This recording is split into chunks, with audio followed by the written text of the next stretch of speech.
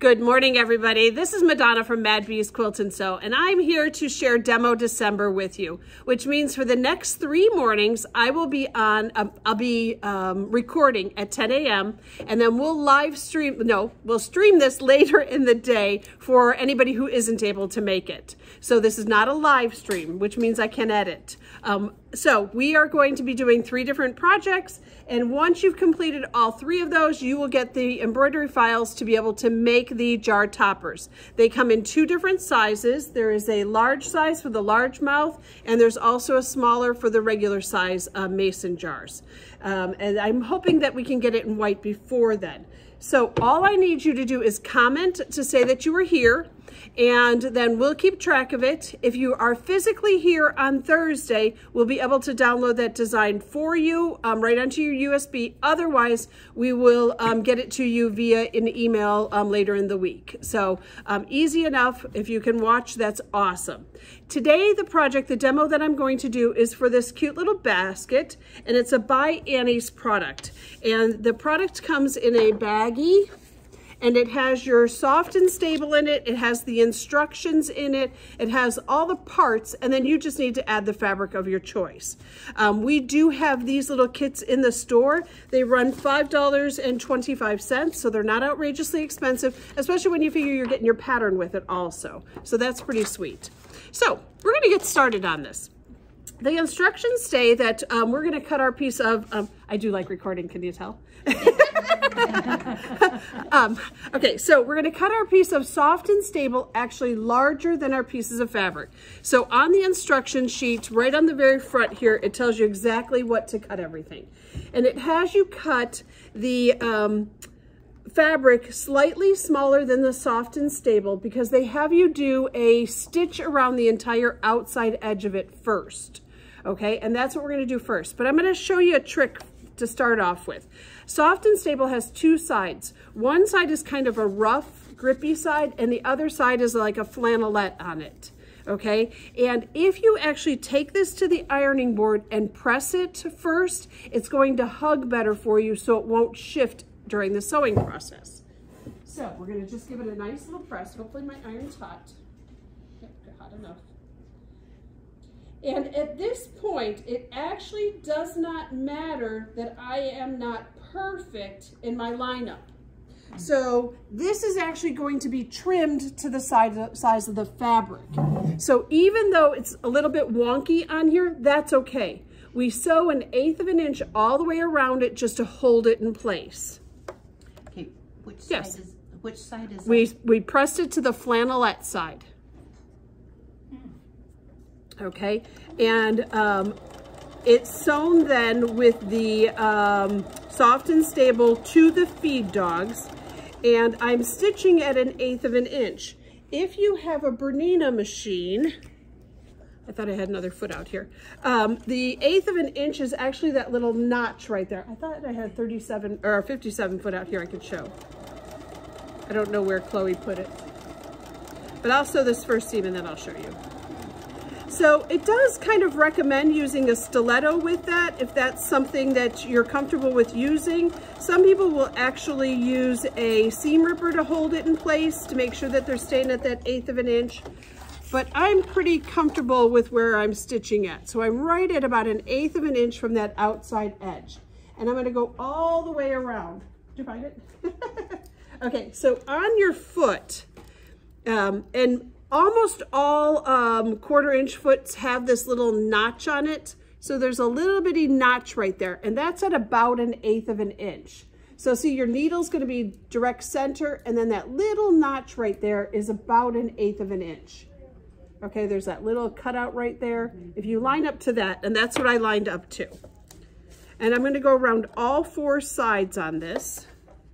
And as I said, it doesn't matter if it's not square now. We're going to square the fabric up. We're gonna use the fabric as our guide.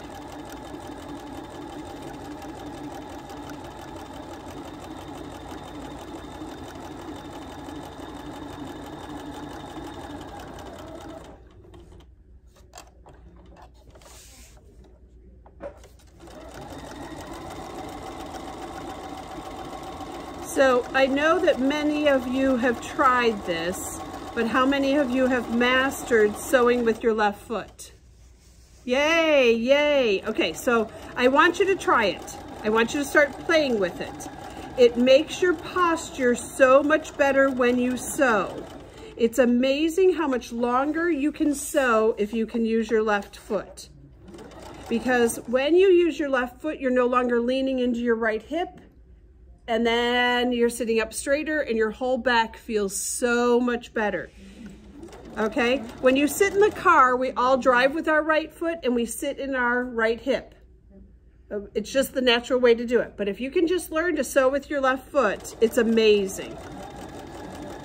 I am the queen of my foot control sits in the center, and if I'm getting up this way and I sit back down, I can sew with this foot, and I get up that way, I can sew with that foot.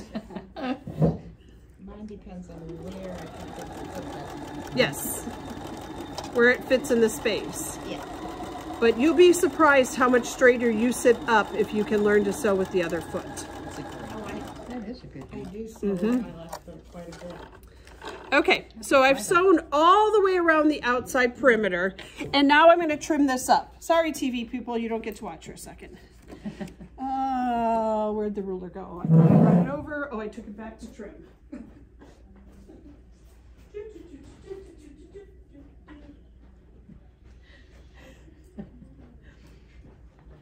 Okay, we are going to trim this down. Maybe I can turn this.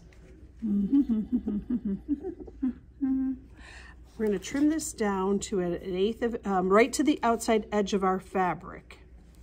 If you have a walking foot and you want to use that, that's a perfect opportunity to do that.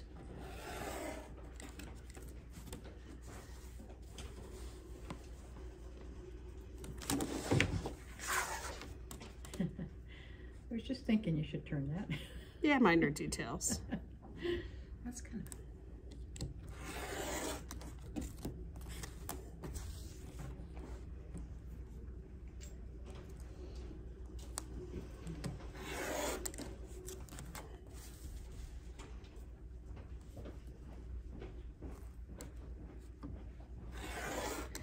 Now, we are going to mark the back side of this.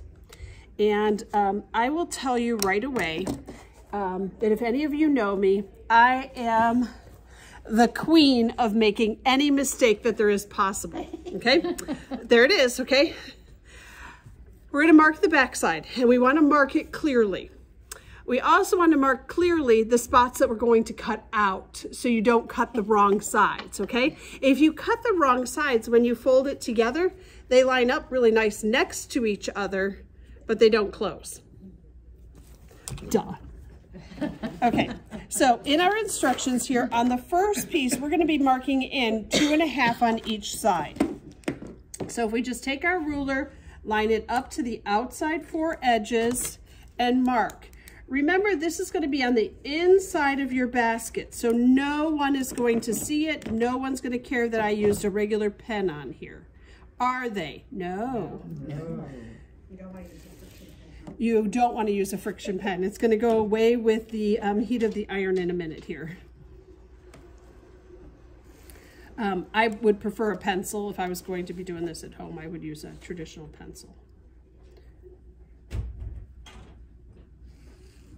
Okay, now we're going to go ahead and sew on these lines, actually on the lines. It is going to give us really nice creases to be able to fold our bag on, and that's what makes it sit so very square. You can elongate your stitch a little bit, but I'm actually going to put my fabric down to the feed dogs. Sorry. Thank you. Wait, this is what we want to see is the bottom. Okay, I forgot. We want to put our fabric down to the feed dogs because we don't want it shifting, okay? So it's going to sew and mark much easier on the foam side. And since we press that, it really hugs it nicely. I'm going to elongate my stitch a little bit. So I'm going to take my stitch just a little bit longer because I'm only using it as a pressing guide.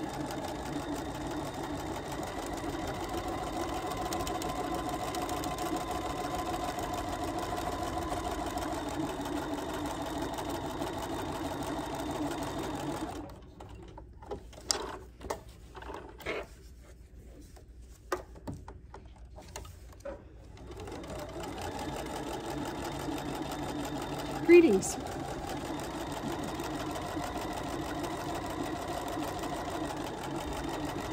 I should put my phone on and play my new song. My snow, snow, snow. There is a very cute YouTube video out right now. And I don't know if any of you recognize the name Sharon Boynton. She does illustrations on children's books. And she illustrated a very fun Christmas quartet singing, a Christmas song that I'd never heard before.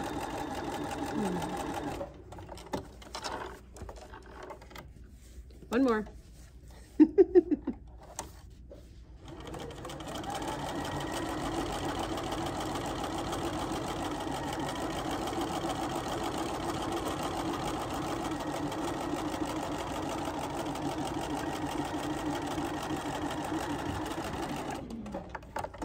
Okay, so we have cross-haired sewn in our little gridded design.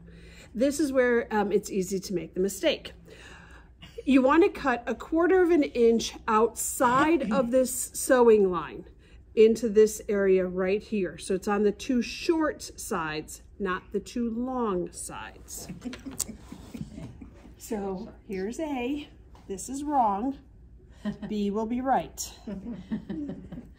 The other night I was embroidering, and I was embroidering that at the same time that I was making this, and both of them had operator error.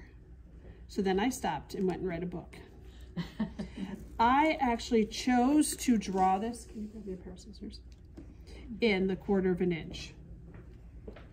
Because it's easier for me to actually see it than to just guess it. Because you do want a nice 1/4 of an inch.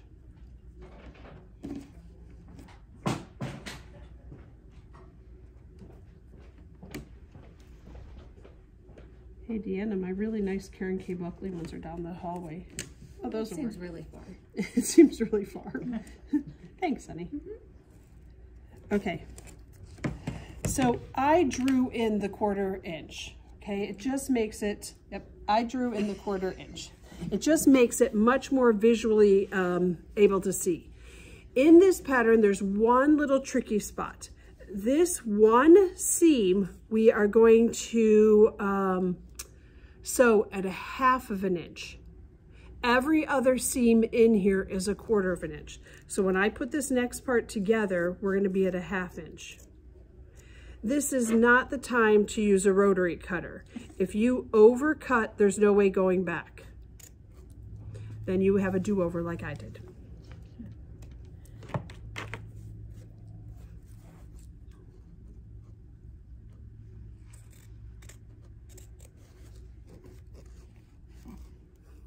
Are you laughing at me? Mm.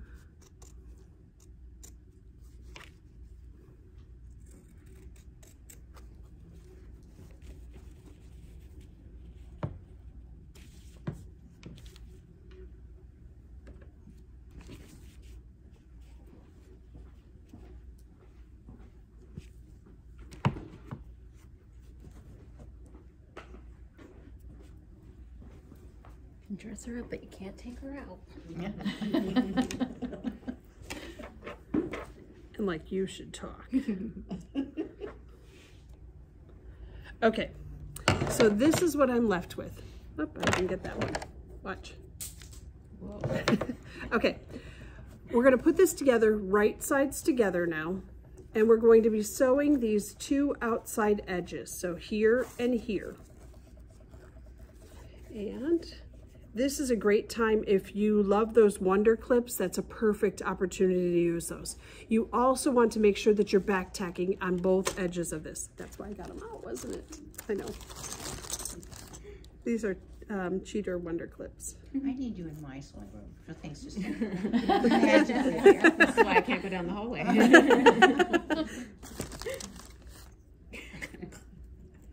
You know, you think you have everything ready, but then... Well, you did have it ready, technically. Technically, we'll go with that answer. And it's all just...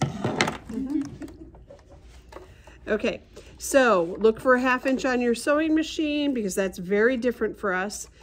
but you have to do it because otherwise your proportions that you're cutting out will not match up. So you've got to make sure you're at the 1/2 inch. We're going to come forward and then we're going to back tack just a couple stitches. And once we get to the end, I actually really enjoy back tacking because I think it makes things look really nice. You never wind up with those ugly threads right at the ends. They're back and hidden.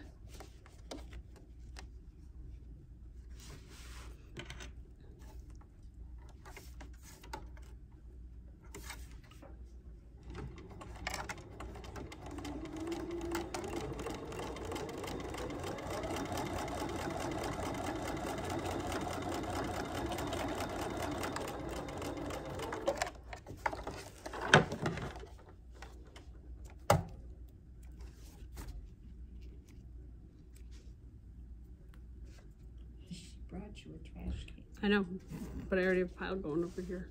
She's saving those threads. I'm going to use them to repair things later today. You never know when you'll need them. Exactly. I demoed a machine one day and the lady, every time I pulled a thread through, she saved them. She lined them up on her pants. She was taking them home to use them for mending. Exactly. Like, I'd never be able to find that thread, okay? It would be gone for days. Okay, so I am gonna press this open and I'm gonna press it with a hard press, okay? I kind of wanna smash this seam down. So one of the tools that I grabbed today from my house, as you can see I use it, is one of these seam strip sticks.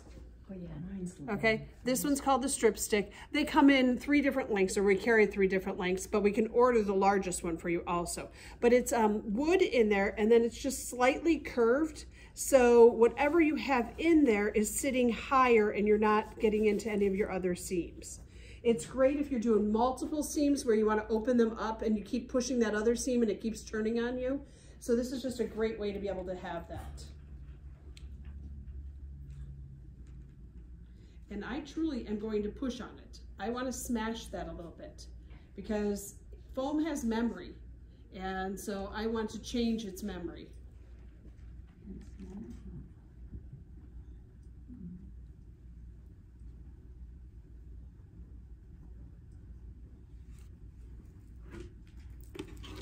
This is also a time where we use Roxanne glue. Roxanne glue can go onto that seam, just a couple dots of it, so that way you can smash it and it'll hold in place better for you. So now I've got it good and smashed in there, and you can see it still wants to jump back out. Once we sew it into place now, it's going to hold nicely. Because we drew and we sewed that 1/4 inch line there, we're going to use that as our sew line again. So we'll be able to make sure it's all nice and neat. But I would definitely take my fingers inside of here and make sure that all of those seams are upright, because otherwise you'll wind up with a little tail sticking out in there. And it's easy for it to happen.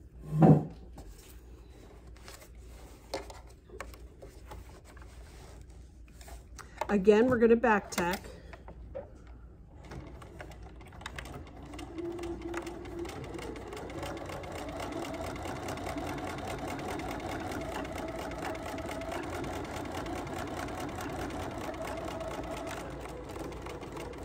I always sew off the edge when I back tack, so I want a stitch or two to go into the negative zone before I come back.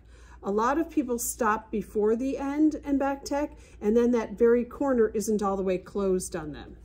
I'm going to take a peek. Oh, I can live with that.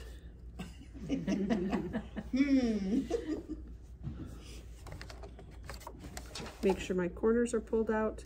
And if you look at this basket, you'll know why I say that, because I can see a little corner on one side that the fabric just got tucked in just a hair. Probably nobody else would notice, but I'm going to notice. Am I going to give it as a gift? Absolutely. They'll never notice. It's cute to put cookies in there. Exactly.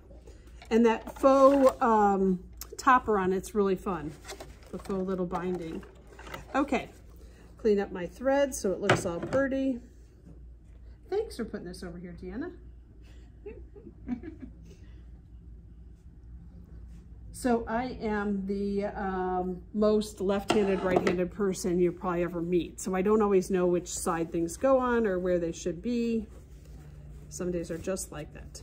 Okay, so now I have a really nice square base, and it squares itself up very nicely because we put all those in. Can I take this to the iron and just give those bottoms a good press right now? Yes. It's just going to help them to lay even better. Once it's into the basket, it's almost impossible to press. Actually, this sits really nice. I like it. That looks really smart. Okay, so now we're on to the lining. And the lining is virtually the same thing, except we're going to start with a 10 by 10 inch square. That's what's going to give us the overhang for the rest of it. So I've got my 10 by 10 inch square of fabric. And I'd give it a good press if I were at home. And if you're going to spray it, if you want a magic spray, you know, put sizing on it, whatever, do it before you cut it down to your 10-inch square, because you don't want this to shrink up on you and it not be 10 inches. On the second page of the instructions, it now has the measurements for the lining, and they change. They are 3 1/4 and 3 1/4, and then the two sides are at 2 1/4. So it does change the instructions on that portion. So I am going to draw on the back side. Oh, look, I didn't even put a marking pen here today, didn't I? Sometimes I'm just smarter than I even remember. Oh, I did. 3 1/4. That's cool the way that moves. Yeah. It's meant to be for like people who Move. like bike and do things like that, but this is the same. Are you comparing me to a biker? That's really scary. 3 1/4, 3 1/4, 2 1/4, and 2 1/4.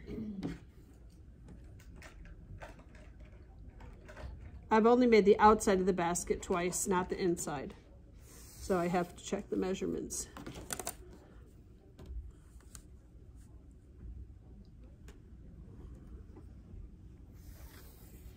Okay, and make sure we do this right.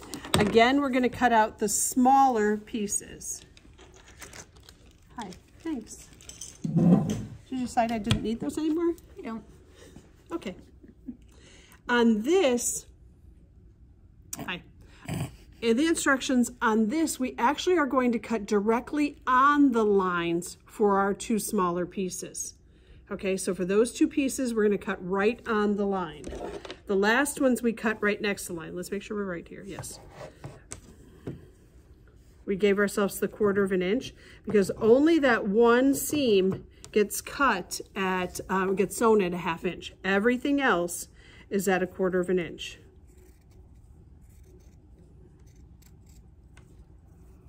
And again, you can use your rotary cutter. I cannot. I am not that talented to stop that perfect.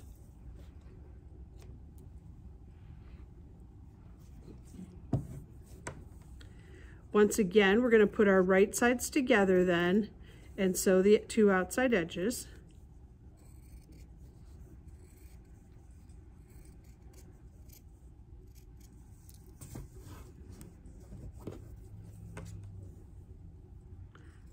On Mackenzie, oh no. In my bag right over there, right there, there's a bottle of the ultimate glue. Okay, so we're going to take it and we're going to fold it together. So we've got it looking like our T again. And we're going to sew the outside edges here, and we're only going to sew those at a 1/4 inch this time. So only that one time. And if you can remember that, this project is really rather easy. I'm gonna move over.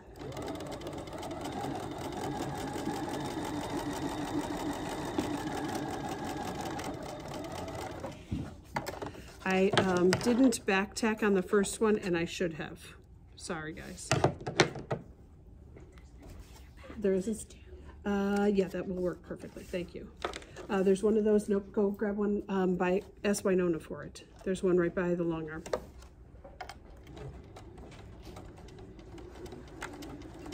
Oh, I took it out to the back side. I'll bring a product with me tomorrow. I forgot I took it out to do the poinsettia with. It is not a product we carry in the store. We can't. It's actually called the Ultimate Glue. They used to carry it at Hobby Lobby. They don't carry it there anymore. You can order it online. It is my heavy duty glue, but it's permanent. So like Roxanne washes out with water. I'll pass this around and you can feel this one seam. It has the Ultimate Glue in it and it's holding, but it's pliable. It's not stiff and hard. Thank you. So Chris, if you don't mind grabbing that, feel that, but it's called the Ultimate Glue, and I'll try to remember to bring it with me tomorrow. I had to glue the last part of this last night and I took it out of my bag. Okay, so we're going to follow the same step like we did the last time. We're gonna pop this open now and we're gonna make that nice little mitered edge here. Again, I'm gonna take this and press this with the iron to pop open that seam. Using my seam stick, it'll just slide right in there. Doesn't that feel nice? I mean, it doesn't feel like you've glued it. To hand sew, sometimes those spots like that, you can feel it and totally see it. I think that that did a nice job on it without it being real goobery. Sometimes I even just glue it into place and then I'll hand sew it so that way I know for sure that it's gonna stay. And being on the bottom, it's nice to have it glued to help this. Right, exactly, to help you, to be able to get it into place. Because when you're trying to hold on to that little bitty seam that's open, so that's the hardest part of this whole basket, is that you have to leave a spot to turn the whole thing through. That's going to be done right now, right through this corner. You don't want it to be in that top edge. You don't want it to be in that seam that's got to be turned under. So this is the spot that's going to make the most sense. But that's also really small. I mean, this is what we'd normally leave open. But you can't leave all of it open because then you can't get it to turn. So I'm matching up my seams here. I'm going to stitch across this line here. And again, I'm going to put it so that that's at the bottom, making my corners look really nice. And I'm going to put this underneath here. And I want to back tack. Thank you. And when I go ahead to do this now, I'm going to come forward and I'm going to go in reverse, just get a little reverse on there so I get the corner really nice and crisp. And when I come forward again, I'm only going to go about an inch before I put it in reverse again, because I need to have an opening. And I just did 3 stitches in reverse. So I only have about a 1-inch seam right there. That's all I've got, is that much. I'm going to come to this end then and do exactly the same thing because I need that opening, but I want a corner.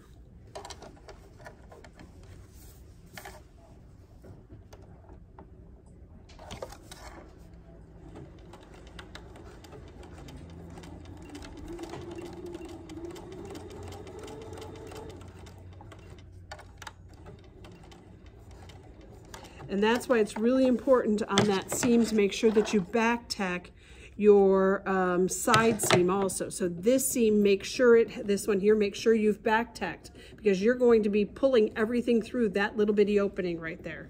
So that little bitty opening is what everything has got to go through.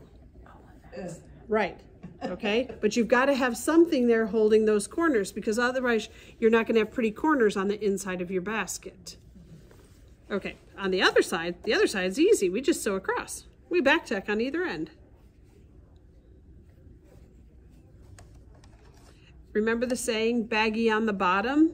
So my bottom edge seems like it's just a hair bigger, so I'm just gonna put that one to the bottom, and that way it'll absorb it in. Your feed dogs always pull where your top always pushes. Get it up and underneath there at your 1/4 of an inch, come forward a stitch or 2, and then back it up.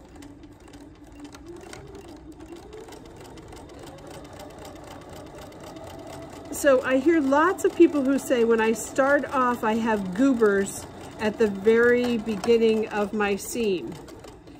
That's because you're not holding your threads. So I leave a thread tail always, and I always hold on to my threads. It just stops from having any uglies within those corners.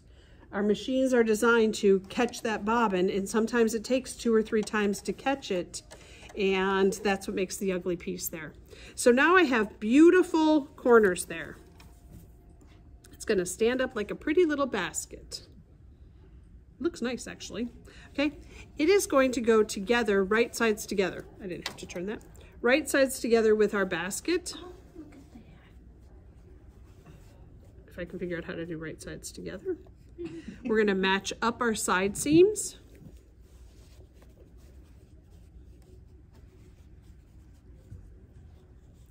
If you have a tray table that you can remove your tray table. You stole my clippies. Can I have the back, please? It is going to be taller then.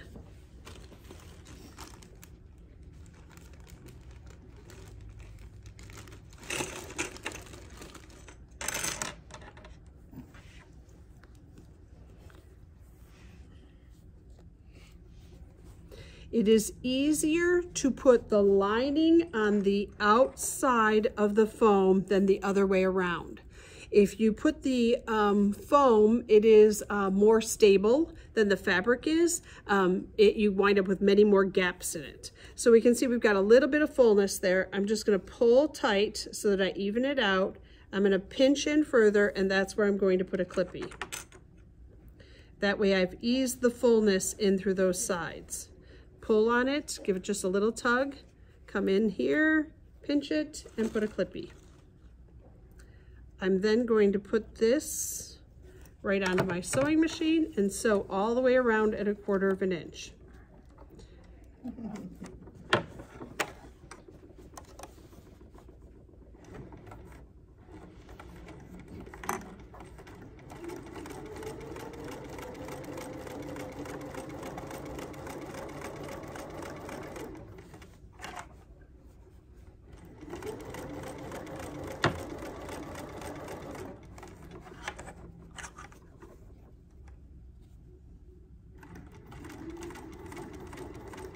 Okay, I can see that I have a little bit of fullness, so probably my 1/4 of an inch wasn't perfect. I'm gonna ease that in right at that seam. Because if I do it any place else than that seam, it's gonna look really obvious. If I were at home, I would probably be using a walking foot, which I probably should have grabbed for today, but I didn't.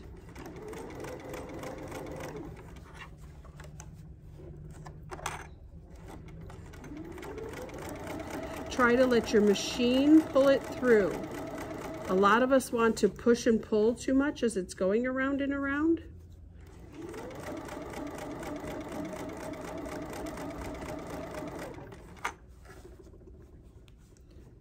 It's exactly the same on this side.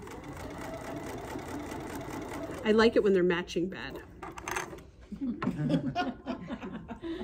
Right, then now it's a design element.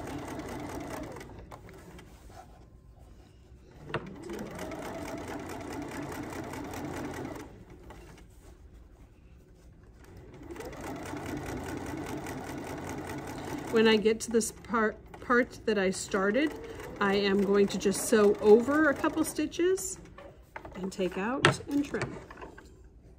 The best thing about this is that 1/4 of an inch matters, okay? But if you're a little bit heavier or a little bit thinner, you've got enough lining to turn. It's making that faux collar is what that extra fabric down here is doing. So we're gonna go to our opening now, and we are going to push all of this through there.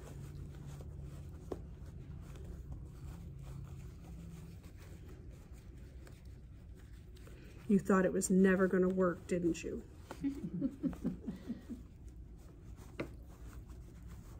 The worst part is trying to press the lining afterwards. If you have one of those little mini irons, it'll sit right inside of there to be able to press that nicely. And then I would use the outside edge of my sewing board to be able to, my ironing board to be able to get the rest of it. But see, since we squared that up so nice first off, it stays really nice and square. We're going to then tuck our lining into it, and you're going to see how it just gives it that little 1/4 inch lip to the whole thing all the way around.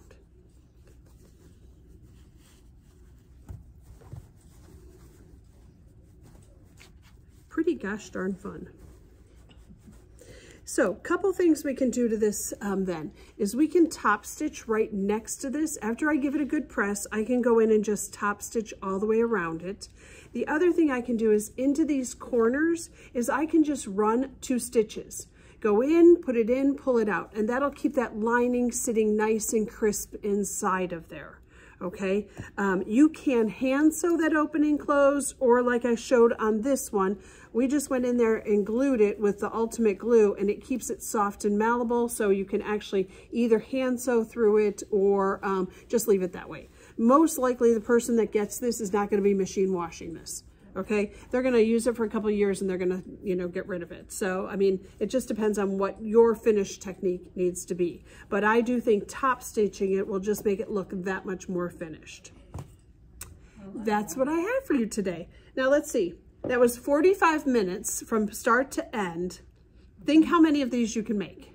Okay, and I had to carry on conversation, and I didn't have to dance today, so that's kind of good for everybody, what else can I tell you about here? So, again, you need to show up 3 days, or you need to respond 3 days that you've been paying attention. I do have kits available for the foam with the